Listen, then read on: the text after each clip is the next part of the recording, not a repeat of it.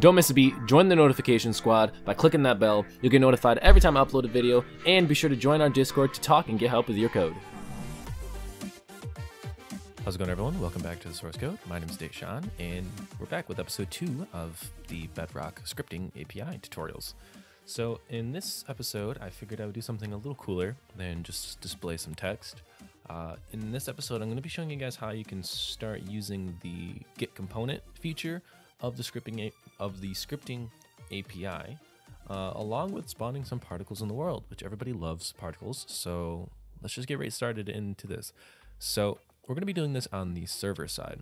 So we don't need the client side. You can keep it open if you want, but we're not going to be using it for this video. So the first thing we are going to do is we are going to go ahead and copy this over our display chat, just so we don't have to type that all out again. And I already have this in the watch function going, so that way we can just save and jump right into our Minecraft.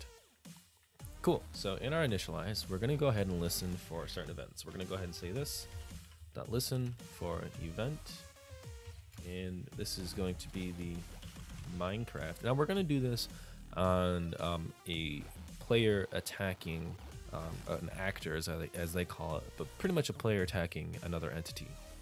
So we're going to go ahead and say Minecraft, and we're going to say, oops, if I could type, Minecraft player attacked actor, and then we're going to go ahead and say event data, and then it's going to be this dot, and we'll say spawn particle, and it's going to use event data. Cool.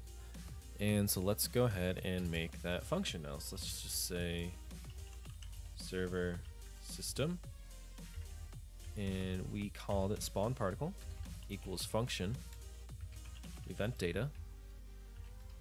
All right, so now that we have our function ready, it doesn't do anything yet, but it is ready to go. And if we were to run this, we could simply just go ahead and say display chat. So let's actually just go ahead and do that, just so we can check to see if this is working. So let's just go ahead and say broadcast event display chat, and then let's say let's do it in color, let's do gold, and we'll say particle effect spawned at entity location. Great. So now if we go to our worlds and we launch our TSC Bedrock, or whatever you named yours, we should be able to go ahead and see this. Okay, so we are in our world. We can see that our client script loaded, and now if we attack, we can see here that particle effect spawned at entity location. Now, most obviously, it did not spawn at the location because we haven't done it yet, but we know that our code base is working, so that's good. So let's go back. Let's just save and quit so we have that done. Let's go back into here, and now what we're going to do is you can create these JSON scripts outside of your JavaScript file, but we have to create JSON files for the particle effects that we want to use. Right now, the list is very limited to what you can use, so just keep that in mind. But first, though, is we have to get the position of our entity, right? And now this is where the Git component feature comes in to play. And I'm just going to pull something up here, just so we can see, just so I can show you guys sort of what I'm talking about. So if you download the vanilla behavior pack, which you should, I didn't mention that in the last video, but you should download that just so you can sort of see things and see how things are set up. So let's see, we have cows. So let's get the cow JSON file, the vanilla cow JSON file. Okay, so we loaded in here the vanilla cow JSON file. So if we go down here to components, we can see here that everything inside of here we can access with the Git component. So that's really awesome. It allows for us to really quickly and really easily be able to edit these events. And then we'll see here that there's all these different events that happen. But yeah, so let's just close that down. So what we need to do is we need to get the entity from this player attacked actor. If you go over to the wiki, you can see what is returned or what the parameter is. So it's actually called attacked underscore entity. So let's keep that at the bottom just so it doesn't happen when it doesn't actually happen. And what we want to say is we're just going to go ahead and create a const. We'll say entity, and this is going to be event data dot attacked underscore entity, and this is just going to get the object or the value out of the object that is event data.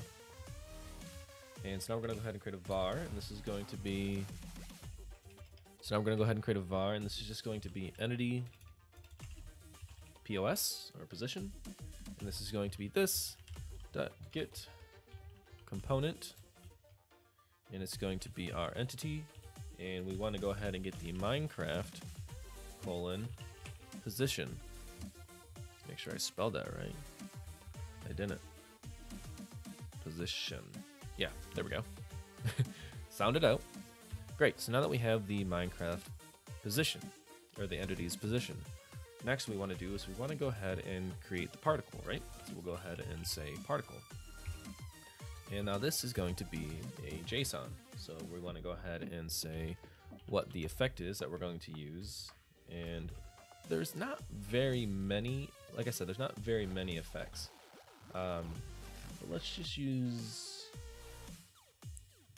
Okay, so now that we have that all set, we have our position set, we have our particle created, and the only reason we're putting position in here is because we're doing spawn particle in world. Now you could do spawn particle on the entity, and then you can just set the position here inside of there, but we're going to do it this way just because I think it's a little easier.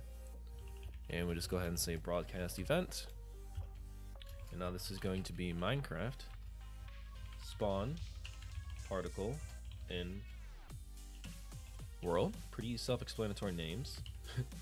And we're just going to go ahead and spawn particle. Cool.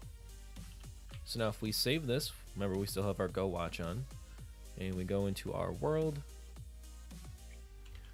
we can see here that our client script has loaded, which is kind of useless information here for what we're doing.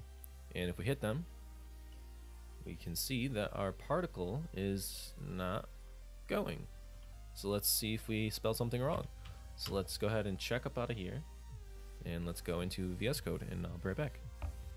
Okay, everybody, so there was a really easy error that I was not paying attention to. I had event data, so I didn't have event data. I had EVEN data, which was the reason why all of this wasn't working, which is really weird, because the chat worked but not the particle. So but after I changed that, everything seemed to work just fine. So let's just go ahead back into our Minecraft here, and I am using the mob flame just as a heads up again, and let's check this out. So what should happen is when we attack an entity, it should spawn, let's just spawn a bunch of cows, it should spawn a particle.